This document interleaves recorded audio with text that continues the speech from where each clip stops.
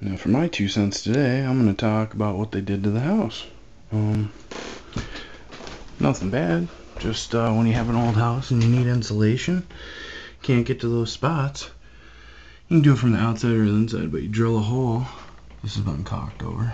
You drill a hole like such, and you just, basically it looks like a vacuum, and it blows in insulation all in the roof here. And then over here, found a couple spots I could put it in. Because this house is 67 years old, 68 this year, and they coincidentally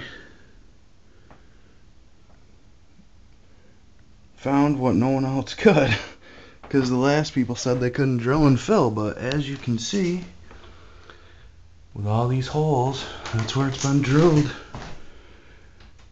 And you wouldn't even believe it, but the bags of insulation used, I'd say, at least 50, possibly 60 bags.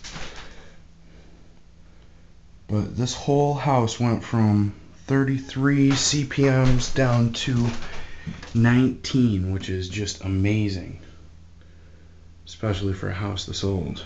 But it's basically, now it's been fully restored, put smoke alarms, carbon monoxide detectors all over, but it may look a little messy now, but you sand it, you paint it, looks like it's not even there. Definitely a good deal. But just wanted to share with you. This is what the stuff looks like, actually. Just simple stuff. It all gets packed down in, so there's hollow space in there where the cold air goes in. But just wanted to share with you exactly what happens on older houses that are hard to insulate.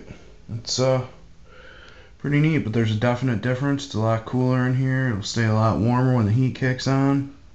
It went from being on for about 10 minutes to being on for about 3 minutes now. If it ever gets hotter, it's almost June in Oswego, and it's hit 80 probably once. But we'll see. But just wanted to share with you drill and fill on a house. Alright. It's definitely worth it, and will save you money in the long run. Take care.